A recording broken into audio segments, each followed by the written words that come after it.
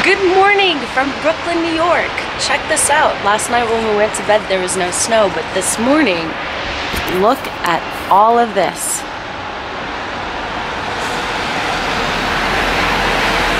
So we are in Brooklyn for 48 hours. We came in last night, checked in, and then got some pizza.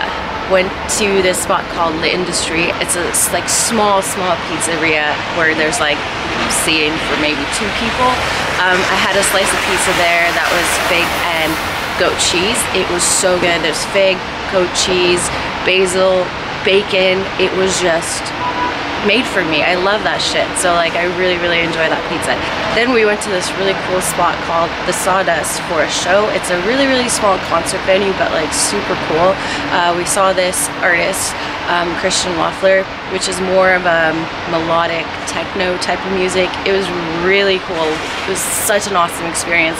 Then we had every intention to go check out some beer bars, but we ended up going somewhere nearby called The Shelter for some shelter from the cold for some food and old fashions by the fire, which was so much fun.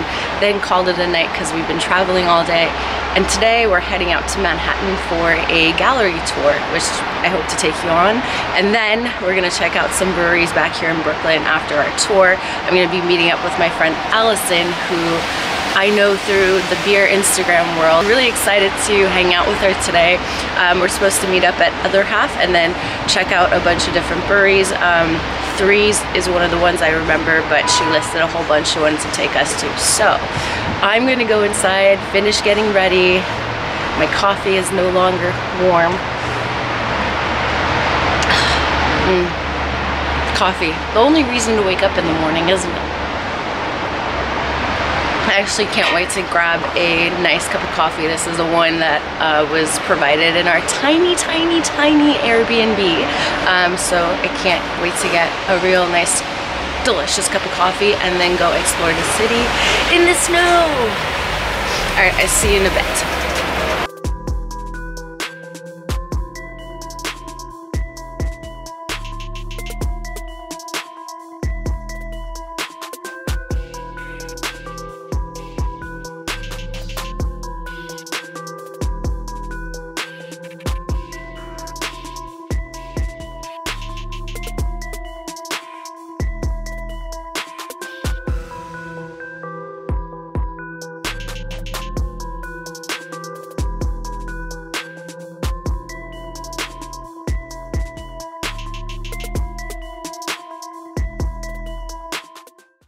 Got done with brunch, heading to Other Half.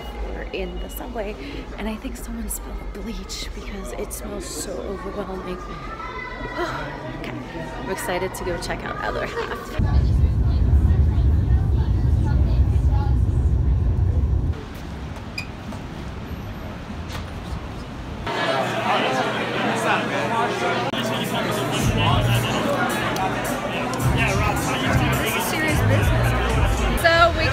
Other Half, and we're at the bar, and I run into one of my friends from San Diego.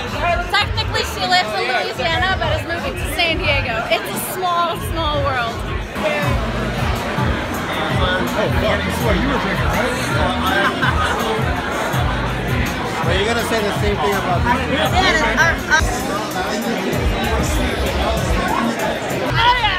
I don't think anyone's gonna hear anything, but finally met up with Alison and Kamal.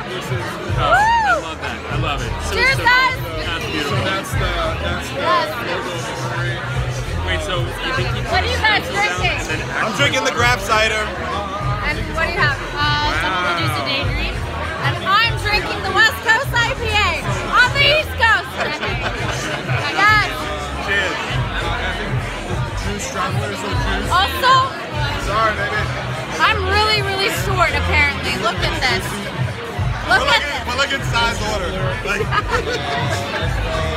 This place is packed. There's so many people. Holy cow. The edition of Cookie Cooks with collaboration with Omnipolo. This is the peanut butter version. Sick. So it's only for VIP ticket holders for Pastry Town. Yes. Oh. Dropping my camera.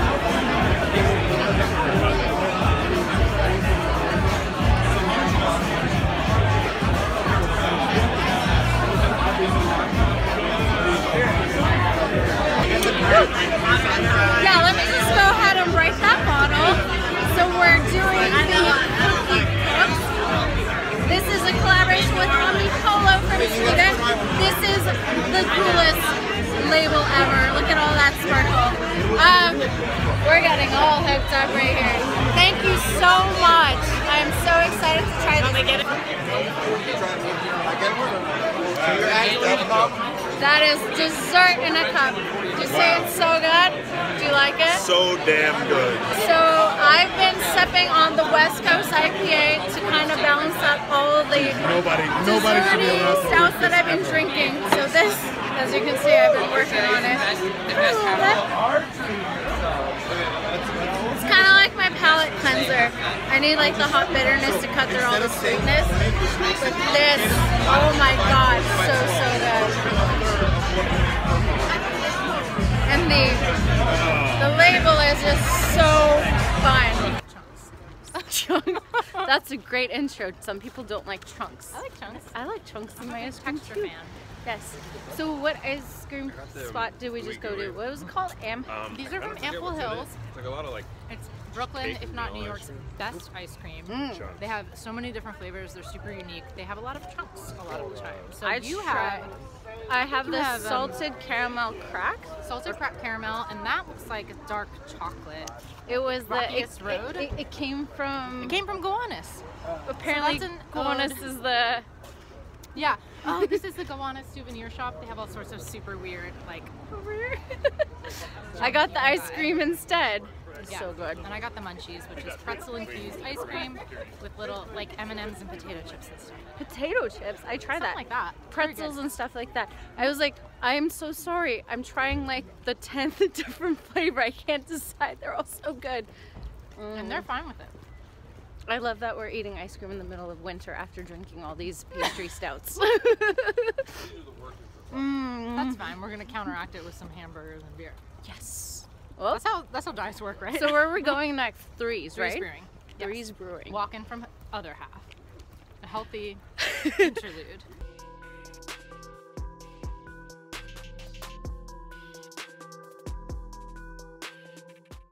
We're at Geriz right now, and Alison is just mesmerized by the descriptions of the beers over here. Look at this one, Geriz Tyranny of Mirrors.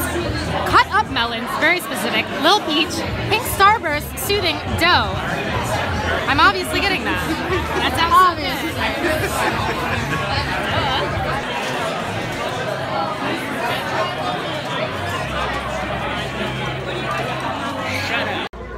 I've snuck outside to film this part of the video. So we're at Threes Brewing, and I'm drinking the coffee stout. Something categorization, I already forgot. I haven't been drinking all day, have you? Okay, this is a delicious coffee stout. But this place is packed. I'm just not so used to seeing breweries so packed. Maybe because in San Diego we have so many that it's like oversaturated now, but here in New York or in Brooklyn especially, the past two ones I've been to, other half obviously super popular, so it's like super packed. And then Threes, I haven't heard of it until I got here, and it's super packed as well. There's an outside seating area, which is in this tent right here. There's like heating lamps in there. It's really cool. And then on the inside, like, it is so packed you can barely walk. And I'm outside because honestly, you probably couldn't hear anything I said.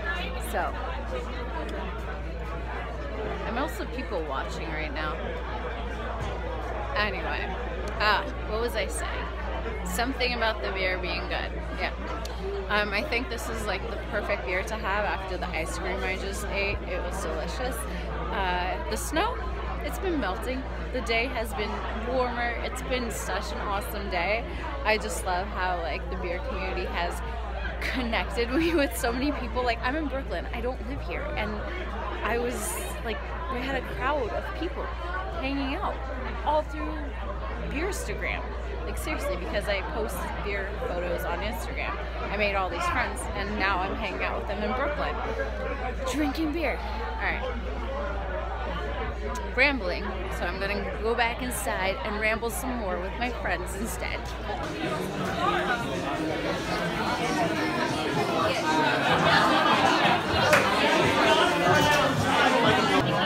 Alright, I'm getting that new, it's the stout with new Brooklyn-based chocolate company. We are at Strong Milk Brewery. That's Jason, the owner. That's Jason, the owner right there. That's my finger in between these two. He's so nice. Yes. Thank you.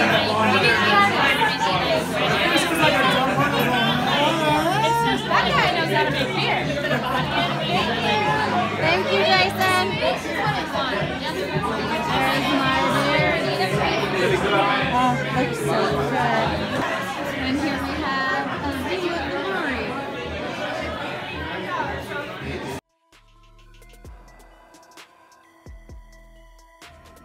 After a day of drinking, we obviously needed to get some food, so we took an Uber to Spicy Village, which is a hole-in-the-wall Chinese restaurant in the Lower East Side. We clearly got too much food for 4 people, but if I were to suggest 2 things, it would be the spicy big tray of chicken and the pancakes. This place is also BYOB. Like, we needed more beer, but we still brought some. After dinner, we headed to Sunshine Laundromat and Cleaners for a nightcap. You know your walk this out. Are we? Oh wow. Or a In a vending machine? Or a Wonder Bible? That's crazy. Where are we going, Alison? Are we doing laundry? Where are we going? Sunshine Laundry? You guys look at lunch. It is an actual laundromat.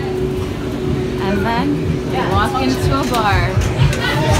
Finishing off the night at this hidden barcade that's tucked behind a laundromat was quite fun. We played a lot of the arcade games and had another beer and then called it a night. Unfortunately, the next day I woke up with a terrible case of vertigo, which is when the whole world seems like it's spinning. So I also got to experience a lovely urgent care in Brooklyn, which wasn't part of my itinerary, but had to spend some time there. After I got some medication to put the symptoms under control, we headed to get some food finally. Williamsburg Bagels, where I had a delicious bagel lox. And then, like that wasn't enough, we headed to Ivan Ramen. And that was the 48 hours I spent in Brooklyn checking out some breweries and eating good food and getting some vertigo so I can spend some time in the urgent care. And I hope you guys enjoy this video. I'll see you in the next one.